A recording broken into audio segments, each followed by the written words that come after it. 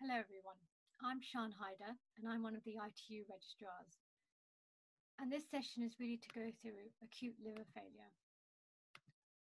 So what are the objectives are for this session? So to define and describe the etiology of acute liver failure, explain the physiology and the management of it, and describe the criteria for referral.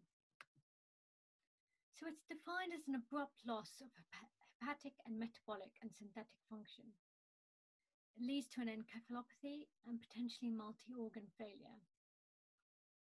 It's seen by an absence of chronic liver disease, an acute hepatitis with raised transaminase, and a coagulopathy with an INR of greater than 1.5. Any degree of mental alteration, which is known as encephalopathy, metabolic derangement, including hypoglycemia and lactic acidosis, and the illness is often less than 26 weeks duration. So there is a common ALF classification, which is divided into 3 areas. And this basically is defined as the speed of onset of encephalopathy from the time the patient becomes symptomatic.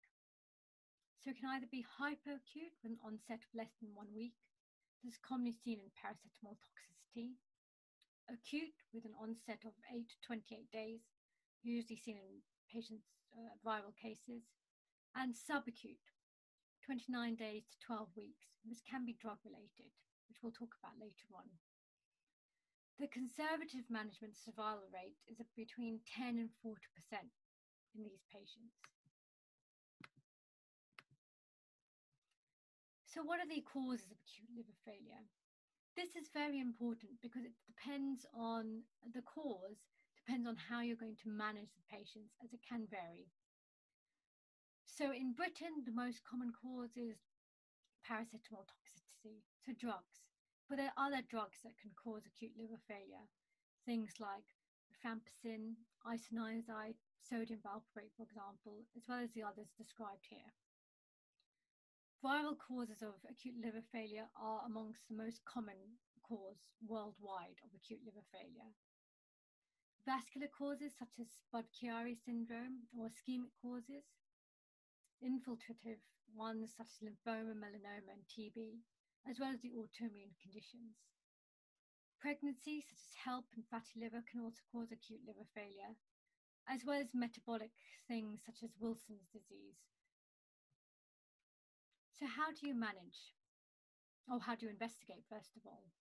So it's important to do blood tests. So simple routine blood tests are important, like full blood count, using these to check the kidney function, LFTs to check the transaminase levels as well. And you can get a coagulopathy as well in acute liver failure, as well as a metabolic acidosis, which you'll see in the ABGs. It's important to check the ammonia levels, as well as ceruloplasmin, particularly if the patient's got Wilson's disease. And is also an autoimmune screen, such as ANA, anti-smooth muscle antibodies. A pregnancy test is also important if you're concerned that the patient may well be pregnant and is suffering from HELLP, for example. Paracetamol and salicylate levels are very, very important, as you can treat the patient with N-acetylcysteine very easily. And it's also important you check the amylase levels. A viral screen, including a hepatitis serology and HIV antibodies, is also important. Radiological testing that you can do can include a liver Doppler ultrasound, and that's to check the patency of the hepatic veins, to check that the patient doesn't have Budd-Chiari syndrome, for example. So how do you manage these patients? So we'll go through the systems. So neurologically, what happens? So normally the liver is very important in breaking down ammonia into urea. But because there's liver dysfunction in the Kupffer cells, ammonia cannot be broken down to urea. And what happens is glutamine synthase breaks down ammonia into glutamine, and that builds up in the cerebral astrocytes. And that can lead to increase in intracerebral swelling and edema. So how do we protect the brain from any secondary injury? It's important to elevate the head to 30 degrees to ensure appropriate cerebral perfusion pressure. Good sedation as well also limits the intercerebral pressure.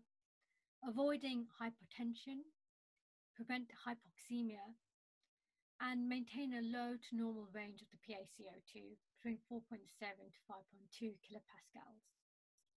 Good tight glycemic control is crucial between 4 and 10 millimoles per liter.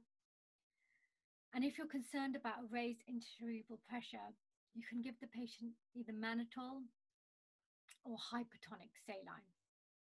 It is important when you're giving the patient mannitol that you're not giving it to a patient who's oliguric, for example, who's not on CVVH, as this can worsen their renal function. Hepatic encephalopathy is broken down into 4 grades: grade 1, 2, 3, and 4, as you can see here on this slide. Grade 3 and 4 is what we're concerned about as anaesthetists, and they're the ones that require intubation and ventilation. So the respiratory system. Airway protection, like I've mentioned, in grade 3 and 4 is crucial. Compromised respiratory function can occur due to intra-abdominal hypertension caused by ascites, pleural effusion, acute liver injury, and ARDS. There is a risk of ventilator-associated pneumonia in these mechanically ventilated patients, and that's because of the diminished immune response caused by liver failure when you have an acute phase and complement response. Also, because patients are often heavily sedated, they'll kind of have a reduced bronchial suction, which makes them more prone to getting a VAP. It is important that you avoid PEEP, and this can increase the intercerebral pressure and hepatic venous pressures. The cardiovascular system. So fluid is a tricky topic for these patients. They're often IV depleted, secondary to insensible losses, vomiting, reduced oral intake. And they do have a reduced systemic vascular resistance, which can cause a hepatic hypoperfusion. They also have a poor lactate clearance because of the liver dysfunction. So it's important to give a cautious IV fluids, as it can worsen cerebral edema. I would avoid things like 5% dextrose, because not only can it cause a hyponatremia, but can also worsen the cerebral edema. If concerns about hypertension, you can start the patient on vasopressors, such as noradrenaline or vasopressin. This will limit the amount of IV fluids you need to give to the patient to maintain a good MAP. The other thing about vasopressors is if the patient is not responding to your vasopressor, you may like to consider a short synactin test.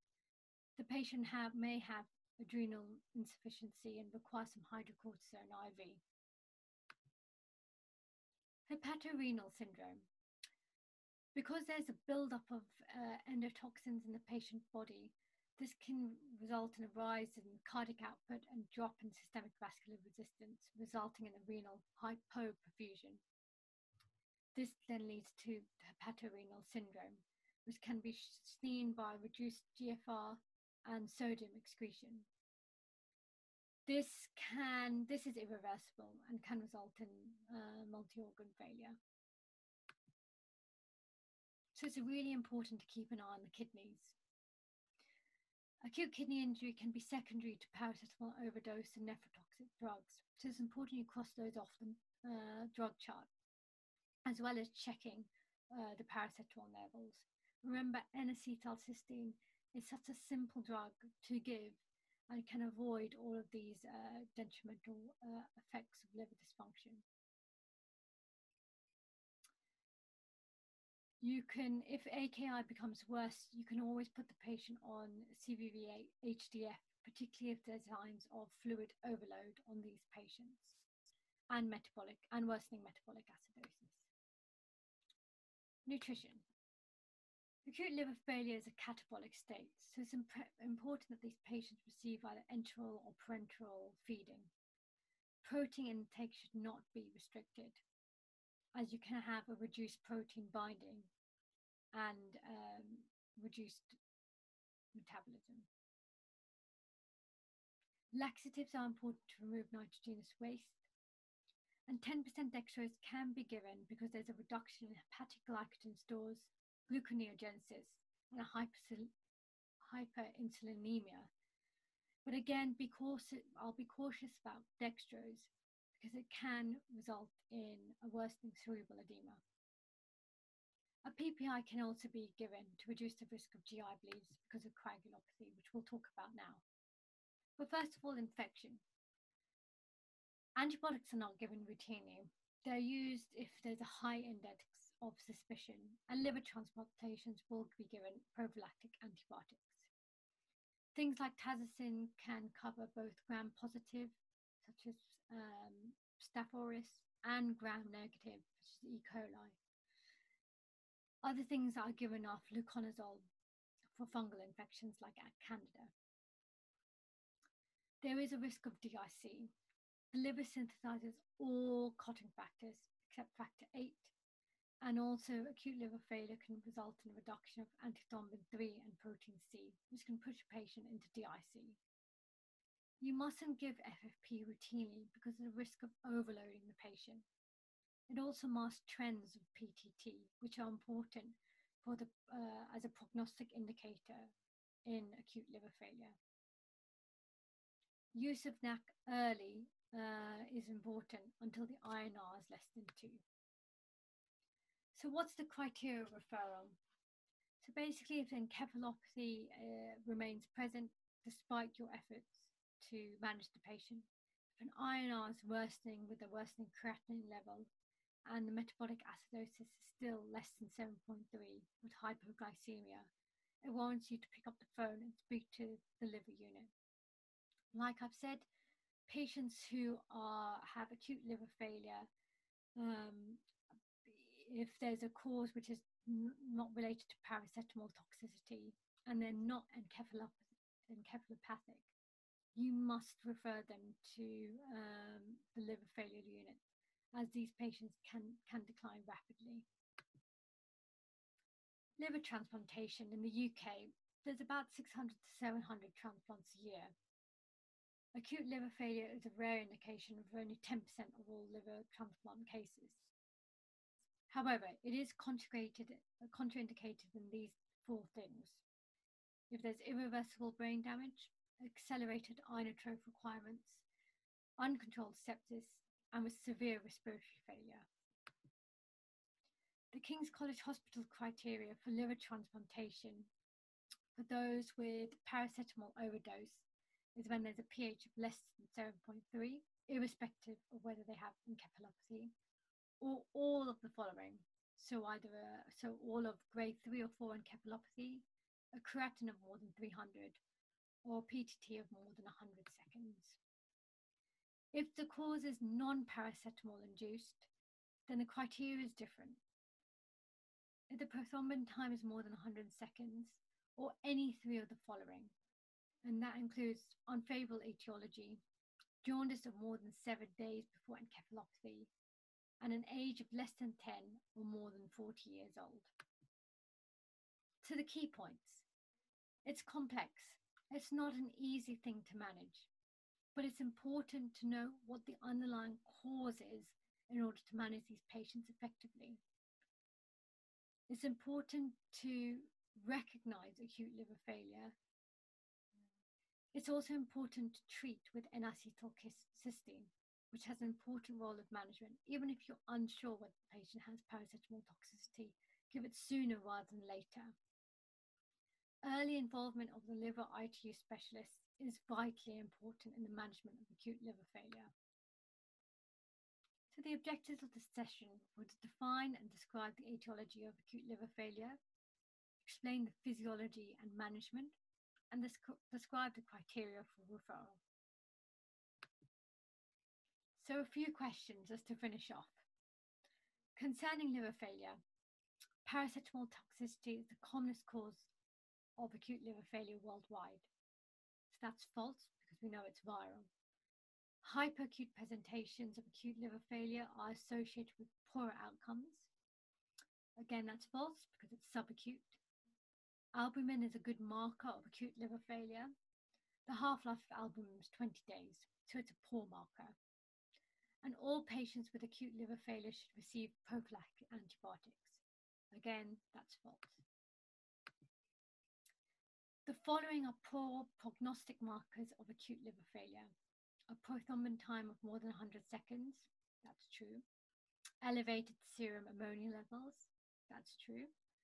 Underlying etiology of paracetamol toxicity, that's false. Poor prognostic markers are with an etiology of viral disease.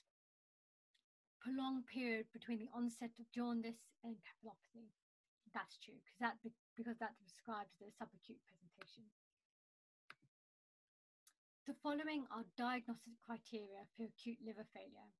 Absence of chronic liver disease, true. Acute transaminitis, also true. Coagulopathy with an INR of 1.3, that's false because you want an INR of more than 1.5. Evidence of encephalopathy, that's true. And an illness duration of less than 28 days. That's false because a subacute presentation can be more than 28 days. And concerning the management of neurological complications, target PaCO2 is low to normal range. That's true. Hypertonic saline is a recognized treatment of cerebral edema. Again, true, as is mannitol. All patients have invasive intracranial pressure monitoring. That's false because you have to be concerned about patients who are coagulopathic. Sedation and ventilation is recommended for grade 3 encephalopathy and above. That's true. Thank you very much.